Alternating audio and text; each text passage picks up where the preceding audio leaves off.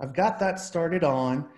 And so what we're going to do, just to kind of give you the format of the presentation, or the panel, I should say, is that I'm going to introduce everybody and then let them introduce themselves and talk a little bit about what they do and how they got their start.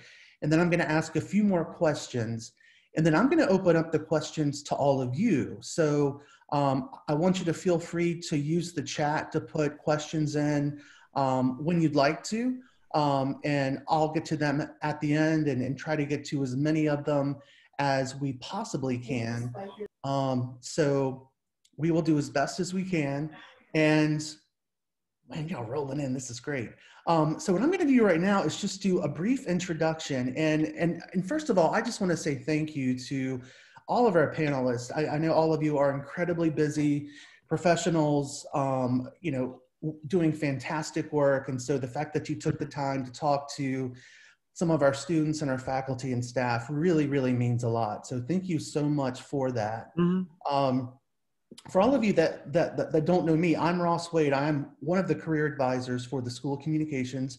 You probably get the big list, as we call it, from either Allison or myself every couple of weeks. So keep an eye out for that, because it's got events like this, internships, jobs, etc. But right now, let's go ahead and introduce folks. So I'm going to actually start out with Mike Dodson, who graduated in 2010, and he's a creative coordinator at Netflix. Thanks for being here, Mike. And then I want to go to Erin Barnett, who's actually a freelance documentary editor. She was here actually my first year at Elon as a career advisor. And she's worked on a couple, well, actually many great projects, including The Great Hack, which you can find on Netflix, and this true crime documentary series that I got sucked into and didn't realize that she was one of the editors until the end. I was done, and it's really good. It's called I'll Be Gone in the Dark, and it's on HBO.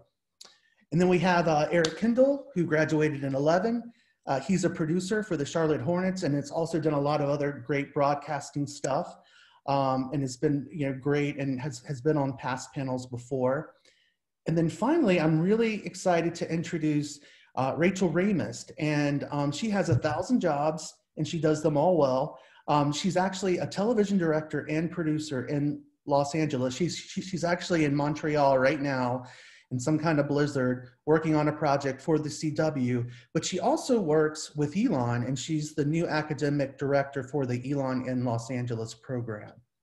So again, thanks to all of you for being here. I'm very excited to have you here. And Rachel, I'll just start with you. So if you could tell us a little bit about your career in television and TV, and how you got your start, and a little bit about what you do right now.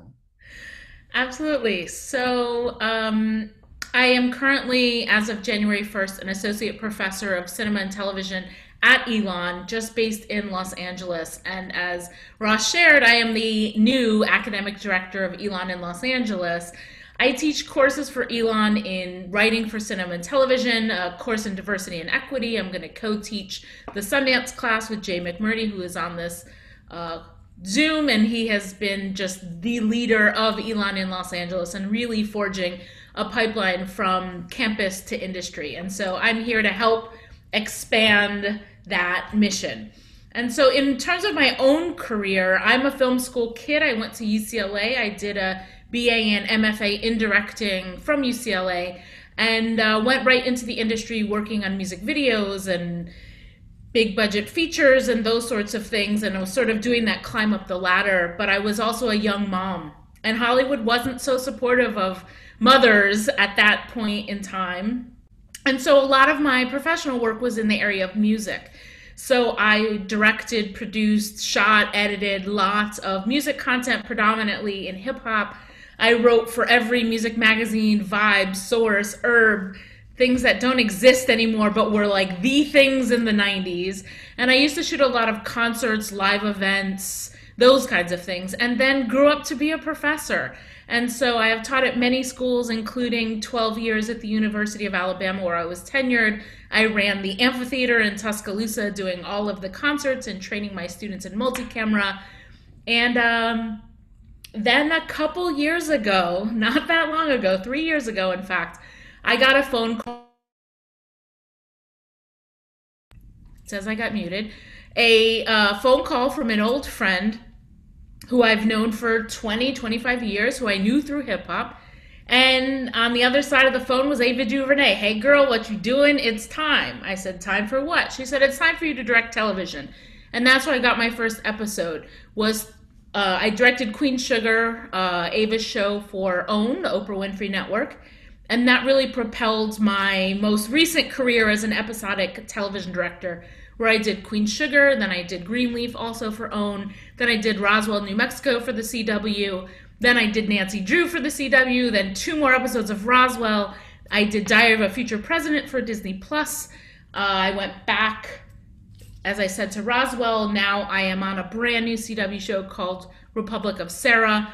And the short version is the relationships that you make now. The people who are sitting to your left and your right are the people you're going to grow up in the industry with, and they may be the people who call you to hire you. And so I've been very lucky in the many pathways that I've had in careers in music and live events and in academia, and then getting a phone call to come back at my age to direct episodic television. So that is me in a short version. Great. Thank you so much, Rachel. That's wonderful. All right, Erin, I'm going to throw the ball to you. All right.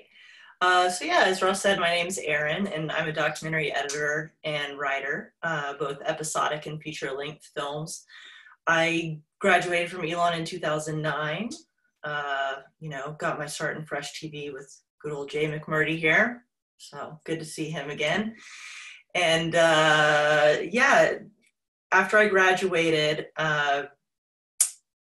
Jay had given me the advice actually that I should look at the films that I liked, like look at what I liked, and network and do all that, but also I didn't know very many people yet. So he recommended I just cold cover letter the people whose work I respected and send resumes with the assumption that I would hear back from almost none of them, but you never know. And it just so happened that Alex Gibney's company, Jigsaw Productions, was looking for an assistant to Alex. And they had actually posted an ad, but had gotten so many responses. They were overwhelmed by the responses. And they were like, well, we had saved this resume, so why don't we reach out to her? So I was very lucky. But I got my foot in the door, and that's the hardest thing to do, is to get your foot in the door, and then you just have to take advantage of it. So did very basic assistant work for him for about a year, and in the meantime took advantage of all of the brilliant, much more experienced people around me by, sitting down to lunch with them, and most of the time having casual conversations, but then every once in a while strategically slipping in the industry questions and can I sit in your edit one day maybe? And I won't be a bother and all of that. But it's the key to do it strategically so you don't, annoy them. So I did that over the course of a year, and then Alex called me in and said, hey, you're not going to be in this position forever. What do you want to do next? And I actually realized I hadn't thought about what I wanted to do next. So definitely think about what you want to do next. But I also realized that I needed to say something or I was going to be on no trajectory. So I quickly went through my head, well, I have a bad back. I don't think cameras, producing, I don't want to talk with people that often. So I said editing. And so then he said, great, well, why don't you shadow our assistant editor and we'll start transitioning you off to do assistant editing. And it was a very lucky time to be transitioned onto that because there were brilliant editors going through the much smaller Jigsaw Productions at the time. There was Sloan Clevin, who edited the Academy Award-winning doc Taxi to the Dark Side, Allison Elwood, who edited Gonzo and Magic Trip and Enron's Smartest Guys in the Room, and Chad Beck, who also edited an Academy Award-winning film. So it's like, yes. And so I just worked really hard for each of them on several projects. Sorry, just resituating. These chairs get very uncomfortable over the course of the day. Worked with them for several years and slowly began cutting some scenes for them as well. And then I found that the main way a junior editor gets their shot are experienced editors turning down jobs that aren't going to pay them well enough. And so I was really lucky that the editors lifted me up, and there was a situation with a film called Food Chains that Allison Elwood said, look, this sounds like a great film. I'm not the right editor for you. I'll be a supervising editor if you'll give this young woman, Erin, a shot.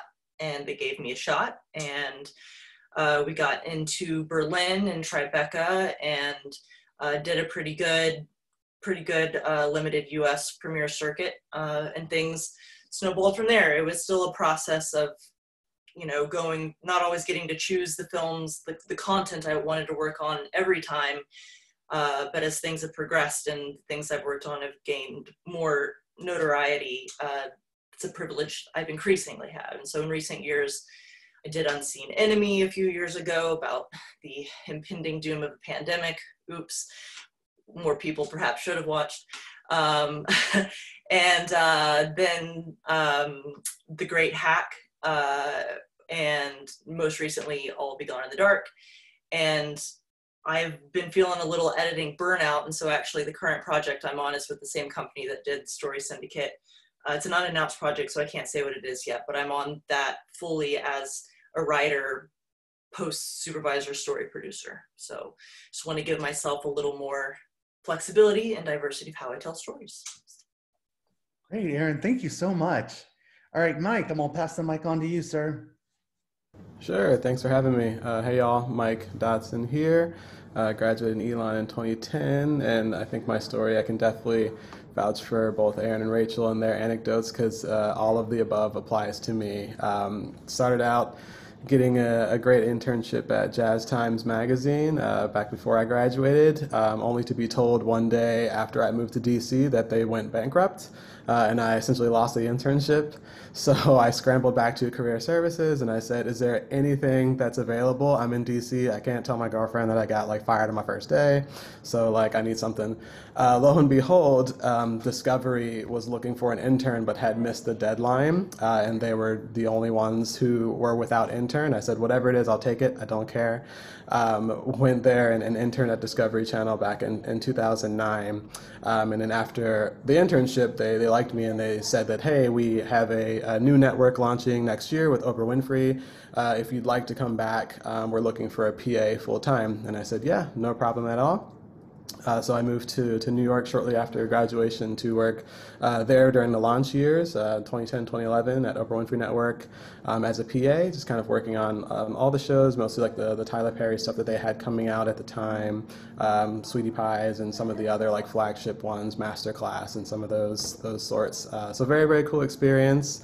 And then also kind of, as Rachel said, the people you sit next to are the people that make it happen for you. And I was looking for kind of my next adventure, and the person I shared a cube with, her sister was an EP at Al Jazeera and wanted me to possibly come and be a coordinator with her at Al Jazeera. I said, yeah, totally, that sounds perfect. Put in my notice at Discovery. And then about, I think maybe 2 weeks after that, Al Jazeera laid off about 100 people at Al Jazeera America. So then she said, but it's no problem. I'm going to China Global Television Network, and I'm going to produce a show called Full Frame there. If you want to be on my team, you can. And that was kind of where I really kind of cut my teeth in production. I was producing a studio talk show called Full Frame for CGTN. It was really awesome. We were producing from studios in London, New York, and LA. I got to work with Common, Susan Sarandon, Yao Ming, a bunch of awesome celebrities in studio, and I was producing and segment producing for them as well for a few years. We were a team of 5 for a small Chinese news network, and we ended up winning a news documentary Emmy for a piece that we produced called Can't is a 4-letter word, and we were up against ESPN and all kinds of other bigger people. And it was really funny because the EP said that when she took the job, they told her she'll never win awards. They're like, well, why are you going to this small network? It's international. And she wanted to be part of a small, awesome team. And she built it, and we were really successful. So that was great.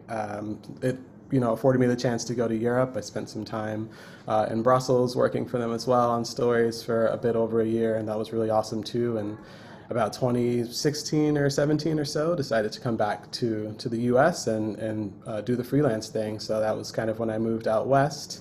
And it was just freelancing, producing at different commercial houses and studios.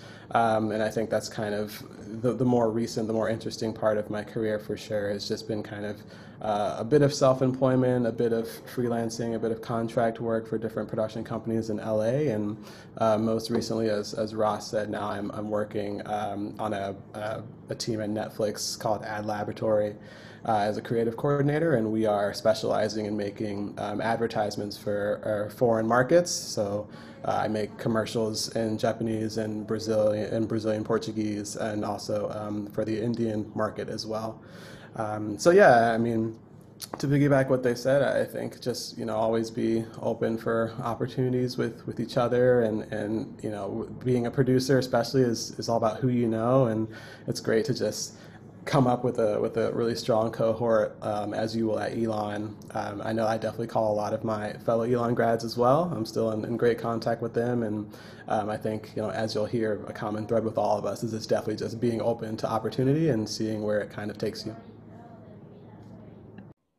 All right, Mike, thank you so much. And Erik, I'm gonna pass the mic on to you, sir. Okay. Hi guys, Erik, Kendall. Thanks for having me. One thing I love about Elon is always the participation outside of class. This is always something that's really cool that I remember doing, and just something that I think is a little unique to, maybe not to Elon, but it's all I know. You guys, thanks for taking the extra time. It is about this sort of thing that you make time for that makes the difference down the road, I promise you, because you'll be willing to do that little extra that others won't. So just wanted to say that off the top.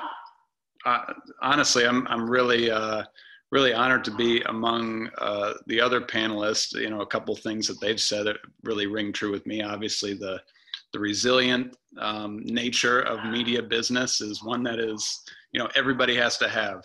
You've noticed, from Erin and Mike and Rachel, that they've named off a couple of different places they've been, and their careers are still young for the most part, and it's really like, you got to keep rolling with it, because especially in Mike's story, you just keep rolling with it. My story is sort of similar. I've always been a sports fan, and I always will. It's a big part of my job. It's whatever I tell people that want to get into sports broadcast or anything within sports is you got to be a fan first, and you got to consume that sort of stuff. Erin said it with Jay's recommendation of call the people that you like their work. And you have a big library of it because you consume it. That's a big part of getting into the media industry in a particular way. So I'm a big sports fan. I did the same thing, looking for internships between, junior and senior year, put them out all over the place from little small. I interned actually between sophomore and junior year at the Times News in Burlington, just running around being their digital reporter with a little camera. And then the next summer, actually got an internship with CBS Sports in New York, which was kind of surprising to me. I had I didn't have any real connections there, but I think some of the things I put on my resume and some of the things I put out there, kind of hit a note. We can get to that later, but went to CBS Sports, did a summer there, drank it up, stayed in contact with those people that I was with. Both other interns as well as people that have worked there for a little while, to people that are producers and even above that, bugging them every now and then. Anytime there was an event, so I came back to Elon for my senior year. Anytime there was an event that CBS produced, whether it was the Carolina Panthers, the Tar Heel basketball, or if I knew they were around, I said, can I just come and hang in the truck and lean on the wall? And usually you get a yes to that. So I did that. I saw there was a job opening the next summer coming out. I applied for it, got it, went to New York. I'm from Hickory, North Carolina, by the way. Go to New York. I'm in there with those guys doing live television, live sports television, which is kind of a dream job, but you realize pretty suddenly that there's a lot of grit to it. There's a lot of underbelly to the presentation that eventually makes it to your TV screen. but I still liked it. So that was a good sign. I mean, it wasn't something that scared me away. Worked at CBS for about 10 months through football season. I traveled with the SEC on CBS crew, doing college football. Went on and was in the studio for the NCAA basketball tournament, the first year that CBS and Turner had merged to cover that tournament. So that was interesting and actually opened up a lot of other connections, because now you're talking to another, sports broadcasting entity, and you're not just totally in your CBS bubble. So that ended up being a big deal for me.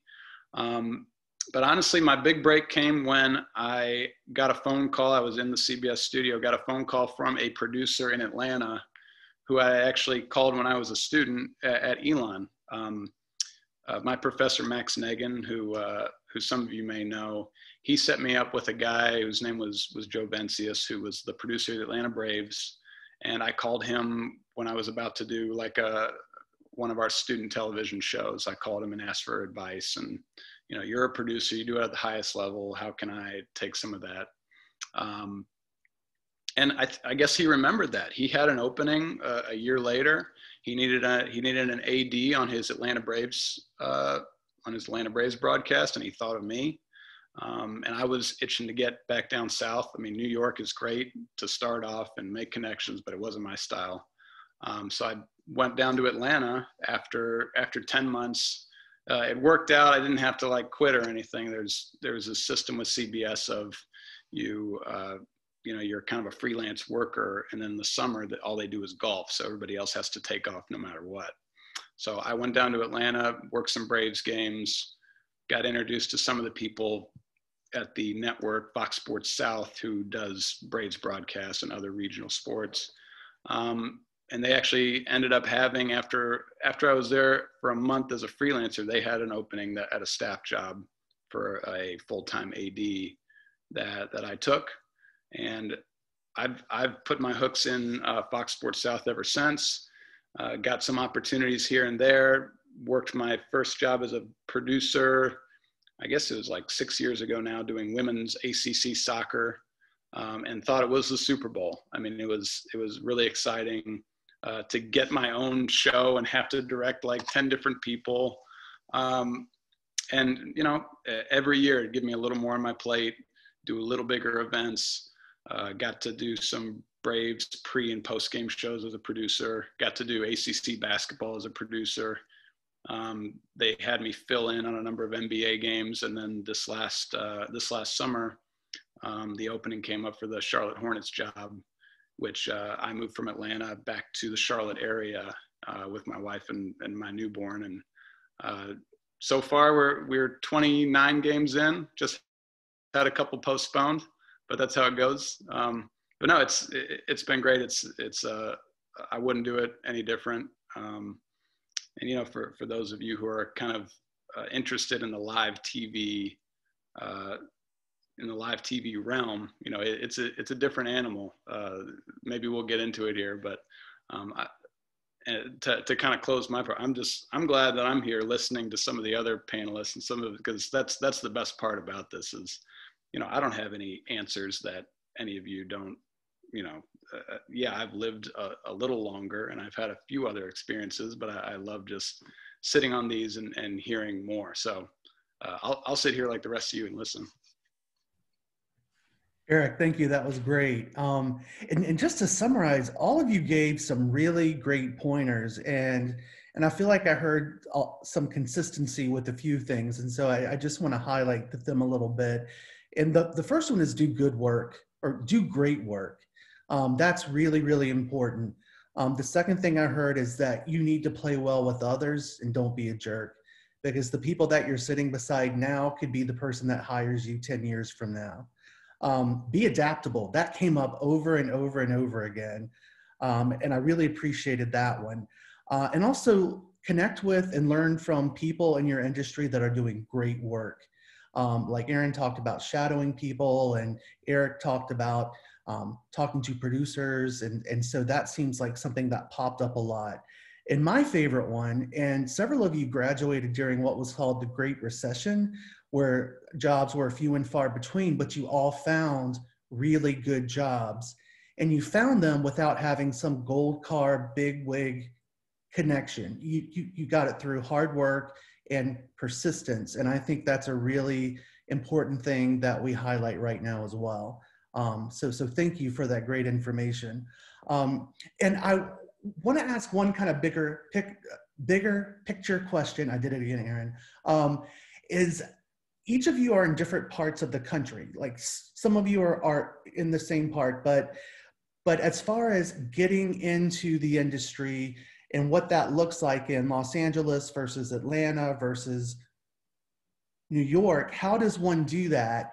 And for all of our students here that are like, I'm just a sophomore, I do, Elon News Network and, one other thing, how in the world do I get to the place where I could get some great internship? What feedback or advice would you have for them? So kind of like the networking scene in your area, and then breaking into the biz, and then ways to maximize Elon while they're here. And Erin, I'm going to start with you, actually.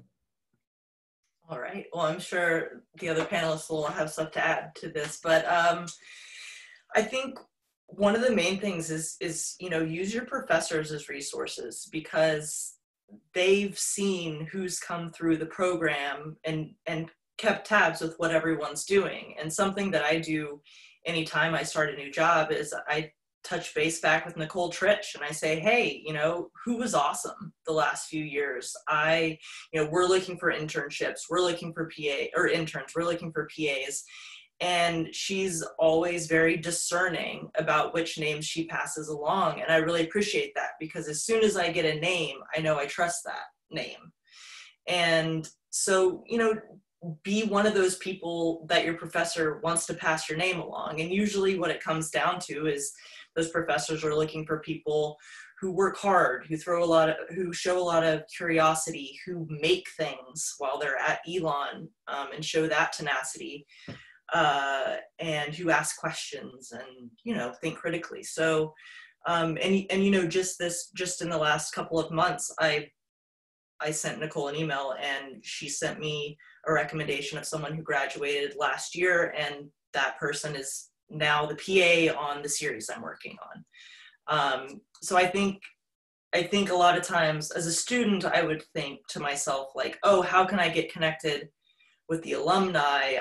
I don't want to nag them and stuff, or who do I even reach out to? Who are those people? The professors know who those people are. And as far as having the right experience, it's so tough, because a lot of people, when they're entering the industry and applying for internships, their type of experience is going to look really similar. And so what it often comes down to is how vociferously the people who write your recommendations write them. How you look at them and you're like, okay, well, this person did student television, but this person did student television. This person's a good GPA, this person has a good GPA. But there's always that recommendation letter where it's like, no, you've got to take this person for this reason. And that does usually put them over the top. But, do make things. I like to say when I come back and speak to Elon students that it's sort of like it's bowling with bumpers. You're not going to get a gutter ball at Elon. It's a safe place to try things over and over again and get feedback that's still constructive and encouraging and in a nurturing environment. This is the only time in your life that'll happen. So, bowl while you got the bumpers up. Thank you, Erin. That's awesome. All right, Rachel? I would consider the Elon and Los Angeles program, honestly. It is a very literal bridge between campus and industry. And so in the program, yes, I will personally work with you to prepare your materials, as well as Ross and the other staff at Elon. But how, positioning your experience, all the things you're doing on campus, which matter. Your resume should be full of all of the things, from Fresh TV to this performance to this student project to, you need to demonstrate that you are active on campus, your community, the region, what's happening is, a film festival. Are you a volunteer? Because your internship in Hollywood is not going to be your first position. There really should be things that show what you're interested in, what you're good at on campus. And then we will help bridge you and connect you to the right people and places. And if you choose to study in Los Angeles, you'll instantly be connected to several hundred alumni who come and speak to our program, who hire interns, who also hire graduates for their first job, and also just being immersed in industry, visiting different studios, production companies. I took my last class actually to Netflix. I know, Mykel, you work at Netflix. We were up on the rooftop. We got to walk around. We got to have a presentation and hear about all the different departments. And we even had to have lunch. They have a great open pre-COVID where it's like a food court and you can pick anything you want in the Netflix building. So those are the kinds of things of getting immersed in industry and forging connections, not thinking about networking as something predatory. Like, this is what I want to get from you, but finding ways to build relationships. So like Erik was saying, I just called him up, asked some questions, and then a year later, he thought of me for this. It's planting seeds that then you water and will grow. And so the great thing is we have programs like Elon in Los Angeles and others that help support you in a real way. Because once you graduate, that safety net, that support, you still have a great alumni support through the university, but it's different. People are very generous with students. When you say, oh, can I ask you about this? Or what do you do? Or how about that? Once you're a real working person, people have less time to mentor and foster your learning. So now's a great time to do all of this. Thank you, Rachel. All right, Mike. Yeah, sure. I think just to add to what Rachel said, I think it's really great to show, a diverse set of skills, show your strengths and lean into those strengths. And also, like, just realize how massive the industry is. There's a lot of opportunities for things that you might not even realize exist, right? Like, for me, it's like I always loved editing, but like I'm a whack editor. So it's like, okay, maybe I can't edit like at a high level, so maybe I should do something else. But you can be a production accountant, you can be a film lawyer, you can do literally any profession that you kind of like or anything that you're ultimately interested in. There is an avenue for that within film and production entertainment as well. So, I definitely kind of, like Rachel said, just find out the things that you like to do and that you'd be open to doing. And it's okay if it's not shooting camera, and it's okay if it's not editing, you know what I mean? So I think that's probably, the biggest thing I would say when you're first going to a new city like LA or even New York, is just realizing that these are massive places with a lot of opportunity that might be a bit out of the box. So just do some digging and see what you can find. Mike, thanks a lot. All right, Erik? Yeah, I'll do my best to not be totally monotonous here because it's all really good advice. The bowling with bumpers stuff, that's a great way to put it. Some of the things I always say is like, everyone wants to be creative, but everyone forgets the root word of creative is create. And you guys have that, you have that ability at Elon. You have the, you can go to that room. I don't know if it still exists, but you can go to a room and check out a camera, like a really nice camera, and go shoot your own thing and edit it and like do a full production on it. And nobody's going to tell you can't do it. It's really a cool opportunity to create stuff that you like. Gosh, I thought I had another point to kind of add into how to get a job. But honestly, what these guys have said is right on. There is no pipeline to a certain job that you want. There is no pipeline in media to get to a certain spot. Everybody has a very unique road. It seems like it's not like going into banking and and I don't even know how banking works, but you get an entry-level job and then 2 years later you get a promotion and then you get a promotion. Like, that doesn't happen in media. So yeah, it's really just finding your own path, keep creating what you enjoy, keep consuming what you enjoy. And you'll get somewhere if you keep doing that. It may not be where you thought you'd go, but you'll get somewhere. Thank you.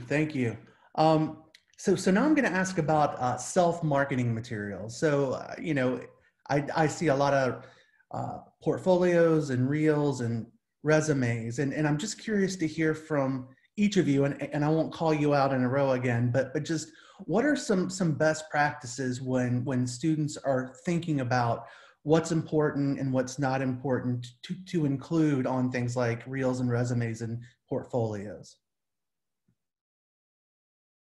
I guess I can start. I think Erin and Rachel will probably be great resources for this question, but I think just what Erik said is the most important thing. Create, and don't be afraid to show your work is thing number one. I don't think anyone's expecting anyone to be A+ level at this time, but I personally was very shy about showing my work in the beginning and creating a reel and things like that. And I think it's easier to kind of put yourself out there when you have something to show, and it's also easier to see, or for other people to see kind of what your strengths are and how they can grow you and how they can mentor you. I think people are a lot more observant than you might think, and will see small attention to detail. So I think, creating a reel, it sounds like a silly answer, but I think like individuality is really, really important, especially nowadays. I think maybe when I was starting out, it was a lot of just kind of like doing, linear storytelling, and that was like the gig, right? But I think now, especially at Netflix, one of the things that we look for a lot is this kind of like, what are individual spins that people are putting into their work, right? Like, where's the creativity? Because, all of you have special skills. Like, people in university are definitely using software earlier. People are way more skilled technically than I think like our classes were 10 years ago or so. So, being able to put something on the website is not really enough. You just kind of have to say, okay, like what makes you stand out? It could be that I am this type of editor, or I specialize in these types of things. But I think, maybe finding a niche, and don't be afraid to kind of lean into your own, like inner creativity, inner silliness, inner desire as well. Because at the end of the day, you want someone who hires you for you. And if you can get booked by a producer who wants you to do your style, I think that's much better than being booked by someone who wants you to edit by the book or create a story by the book, and you kind of feel a bit pigeonholed by that. So that's kind of all I would say. Yeah, I'll pick up there. I think it's a very easy time to build yourself a very clean, aesthetically clean, simple design website with sites like Wix and Squarespace, where they have portfolio designs and you just drag and drop, and so you can easily put your photographs, embed your Vimeo video clips, all those kinds of things. But pay attention. So if you put something you really like from Vimeo and you embed it in your site, but it automatically plays the next thing that was like that project that you did in the first class in freshman year, and you don't want anyone to see it, like yikes. You got to make sure that anything that's online that has your name fits in your brand as you are now. So in addition to that, social media, you're creating a whole public persona. And yes, identity is performative online. You can't be completely absent in this day and age. Then people are wondering, well, why doesn't she have an Instagram if she's in photography or videography or something? But you can't be so visible that it's like every detail of your life that could get in the way of you appearing professional or within boundaries that make sense in this company's brand or mission. Join the conversations that you want to be in. If you want to be a television writer and you are feeling like, I'm not ready to just be the biggest joke writer on Twitter, follow all the writers, retweet, and just add into the conversation. So whatever, if you want to be an editor, you should be following all the editors. You should be, looking at all of the things that they're talking about, going to the articles, get into the conversation. It's a really great time to connect with people doing the things that you want. And so, have your online persona between, your website and your social media handles, and then get yourself in these conversations and continue to build, update, change. So you don't want to have a very old, it's better to not have visual material and just go with some photographs and a bio and your social media handles than to have a reel that's really, really old, that if you were to play in front of someone and you go, oh, well, not really that, and not this shot, and not this, like have the things that you feel best represent you, and sometimes less is more. And as you build your work, then you can put new things and change things up. But that's my advice, is just make sure that what is public represents you, because when you apply for an internship, they will look. If that link is on your resume, they will look. And they will also just search for social media handles, because now, they want to know, what is this person like? What are you bringing to our company, our workspace, our team? And I would just add a really specific thing to that, which is it's great to create all these things, as Rachel says, but and I should only speak specifically to the New York documentary industry too, because that's what I know. But in the New York documentary industry, I'd say there's sort of like a sliding scale of how much emphasis is put on each of those things based on how experienced you are. So someone applying for an internship or to be a PA or whatever it might be, we really mostly are looking at the resume. Like, we're going to click on the website, maybe we'll click play on the reel, but for the most part, it's the resume and the recommendations. And what's interesting is, like, a few jobs in, they're barely going to look at your resume. They're mostly going to look at your website and your reel and your IMDb, right? Because that's where you can get like the quick read and where you're looking more for the creative slant that people are going to be able to offer. So for the early stages where the resume is really important, clarity is so important and detail is important. You're not going to have as many things. Like, my resume that I send around pretty much just lists the films I worked on and the networks they screened on and the directors' names. That's all it says right now. But when I began, and with the people who we look at who are more in y'all's position, there might only be 4 things on your resume, but I'm interested in what you did in each of those positions to see if that translates well into the type of work that we want to bring you on for. Because there's an understanding that, yes, like, we'll need to teach specific workflows and you'll continue to learn on the job. That's true for all entry-level positions. But we want to be able to see that you've already been put in a position and, based on the references, succeeded in critical thinking and organization scenarios and communication scenarios and all of that. So don't think that, like, this was my first job, second job out of college resume, I'm going to stick to that format throughout my career. It really should be evolving, and keep in mind that the emphasis that employers will put on each of those things is going to shift. I'll add really quickly, just because I'm definitely not an expert in resume building. The only thing I would add is, don't be afraid to tailor your self-marketing towards the job that you want. It doesn't have to be, I remember when I applied for college, it was kind of like you sent the same thing everywhere and just see what took. It's really not like that in the professional industry. It's okay to tailor it towards, like, this is a job I'm applying for. I know they do this and this. Here's what I do that kind of fits that. So I'm going to push that to the top and really market that more so than some of the other things that I may have done and am proud of, but they're not really going to worry about it. So that's the only thing I'll add. If I'm looking at resumes, I'm always looking for that top heavy, wow, that checks the box of what we do. Not so much just, here's everything I've done.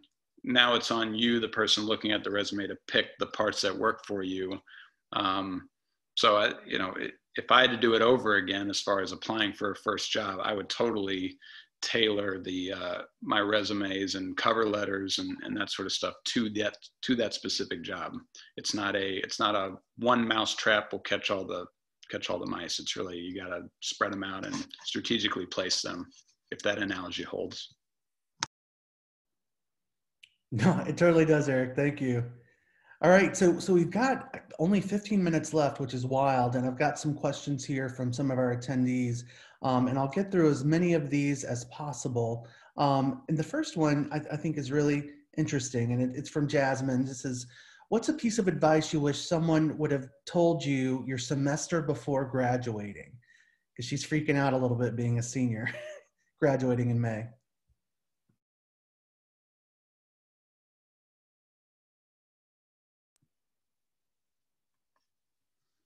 I guess I can start. Go ahead. Sorry, you got it. You want it? No, you go ahead. You go ahead. All right, I'll be quick. Um, I I think I don't know. Trying not to sound too cliche, but I think that uh, I would just kind of realize that you have more time than you think. Don't feel like you have to rush yourself. Don't think you have to rush your progress or your progression. I think, you should just enjoy finishing your time at Elon. Make sure you finish strong. Make sure you're as productive as you can be, and try not to kind of judge yourself based on what other people are doing or other friends are doing. No comparative production, no comparative joy or suffering. Just kind of focus on yourself and make sure you take care of business. And I think you'll be all right as long as you kind of that you've done all you can. I think that's great. I think it's really tough to always think about, oh, like I should be doing more, I could be doing more. I think it's better to just kind of focus on doing what you're doing now and make sure that's A plus.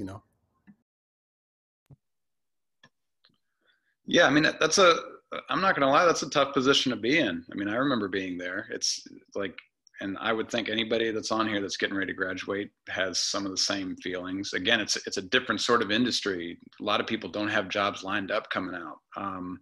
But something that always kind of gave me, good feelings about where I was headed is like, I'm going to be available. Like to use a sports term, my best ability is my availability. Like I'm ready to go.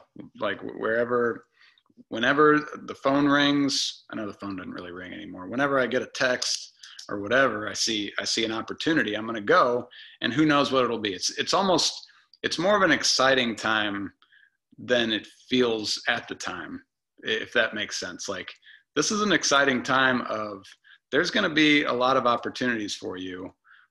They may not all come at once. They may not all come like the day after graduation day, but they're going to come, and just be ready to take advantage of them when they do.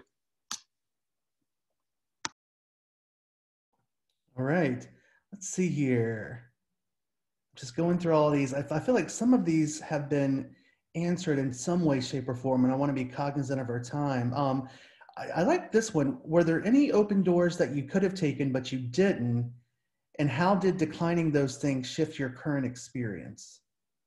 Do you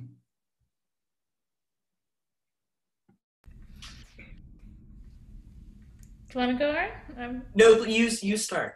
Sure. I now am at a place where I always say I have a lot of meetings. My jobs, like it's a job to get jobs. You meet and have conversations with lots of people. I now lead with questions of, what's the climate like on this show? What is the culture like at this company? I'm old, so I am too old for old toxic Hollywood. And then many of you are very smart and aware and have studied with me and Jay on diversity, equity, and inclusion. I think it's a great time to ask questions about what is happening in each place and choose the places that support who you are. So I had a dream job that turned into my own personal feminist nightmare, and I quit. I quit that job. I was on the team that launched Complex Magazine back when we had magazines 20-something years ago. And it was cool, urban skater, hip hop. It was my dream job. I was traveling the world, shooting rappers and models and b-boys, and it was incredible. And then it became the men's magazine, and it was girls, the best snowboarder in the world in a fur bikini posed, contorted around a dog. And I was like, I can't bring my daughter to work. This doesn't feel in line with my values. And I quit, and that was terrifying to not have the next thing. But in a sense, you go on faith, and what you have at the end of the day is who you are, what you stand for, what makes sense for you. And so, we are in an area where you go on faith and you trust yourself and you trust your network of people. And if you reach out to the people in your network and say, I am now available. So, any ideas, keep me in mind. And, it's a little bit scary, but there is no reason to work in spaces and places that don't make sense for you, or the culture doesn't work for who you are and how you see the world. I think that has to shift. That even if some of the old Hollywood values don't in some places, where now they're being exposed, those showrunners are being fired, those presidents of networks are being removed, and that's a good thing. We're shifting. But do your homework, talk to people, see if there are any Elon alumni at a place, and figure out if it's the right space for you, and don't be afraid to say no, which then opens you up for the next thing you haven't even thought of, but it will come to you. Yeah, I would absolutely echo what Rachel says. I would say there weren't very many doors I closed, but there are some that I wish I did. There were instances where I just stayed on projects too long, where I didn't recognize that I was being emotionally abused by the person who was writing my paycheck. And, I think we're all taught that part of this industry is the struggle and the hustle. And yeah, but you know what? Not the part where people are cruel to you. That's not part of the hustle. It sometimes is, but you shouldn't hustle for that. There are increasingly places that hold kindness as supreme. And I feel like I've landed in one of those places, and I want to invite as many people into the fold as possible. And I know it's scary. And I also hear myself yeah, well, listen to her, she's in a privileged position. She can close those doors now. I hear that. It's really scary to close that door, but you're not going to be fostering your creativity or your mental health, which is also just so important and so hard, especially right now, if you don't say no to those, or if once you've joined and you say, no, this is wrong, listen to that. It doesn't have to be what you do.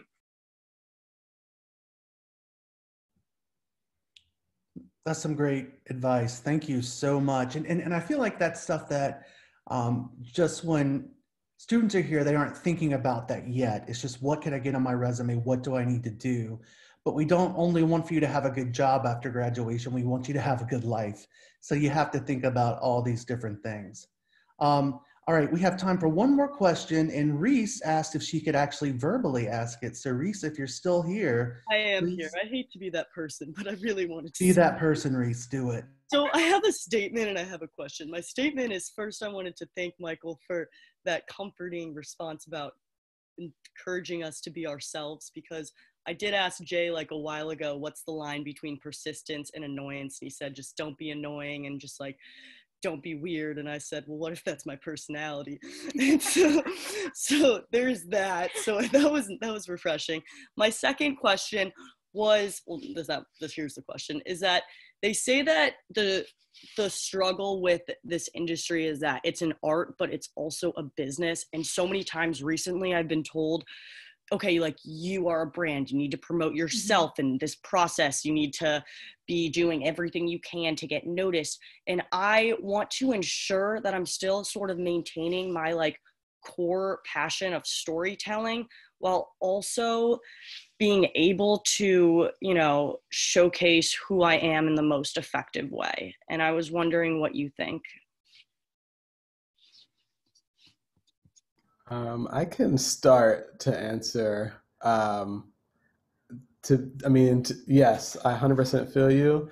I think that's a lifelong, at least for me personally, a lifelong struggle, because you got to get that bread. So I've done some very silly paranormal reality television shows. I've done all kinds of weird, wild stuff, right?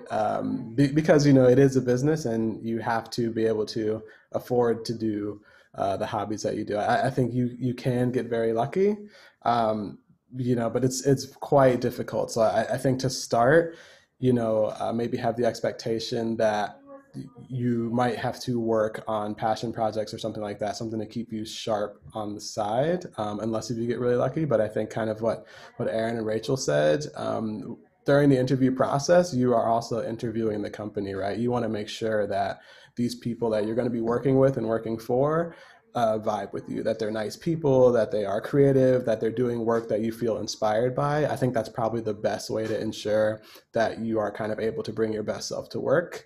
But yes, it's a business, and if you kind of want to work in production, you probably have to live in one of the most expensive cities in the U.S., if not the world. So, just try to keep that in mind. That there will be paranormal ghost reality TV shows in your future too, I'm sure.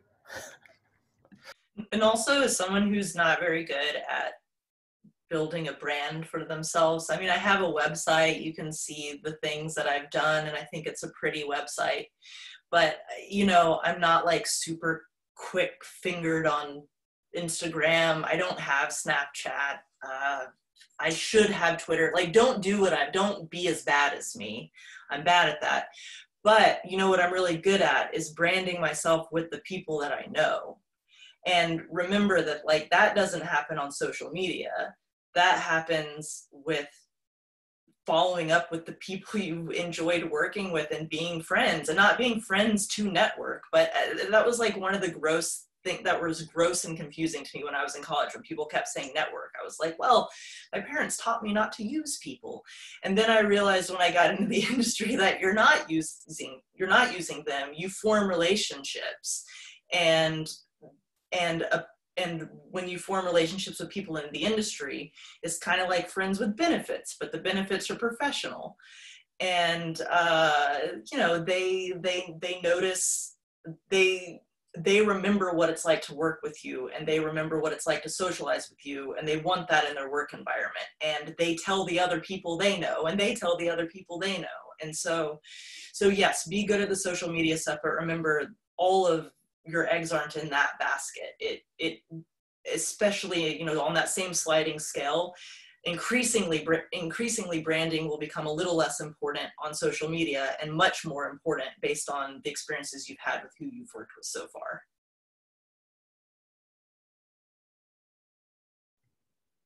Well said. Thank you.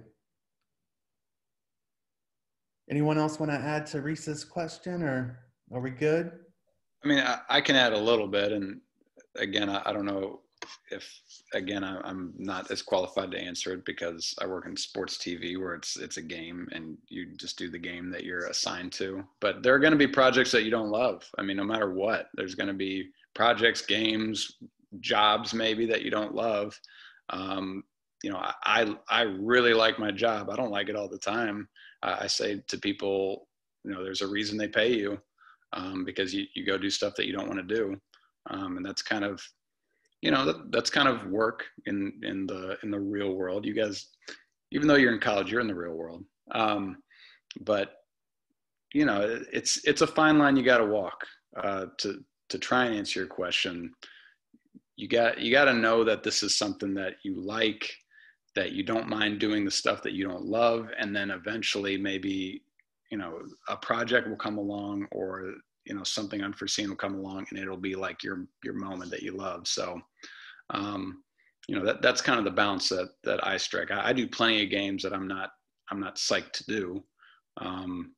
But, every once in a while you get one that's like, man, that was a lot of fun.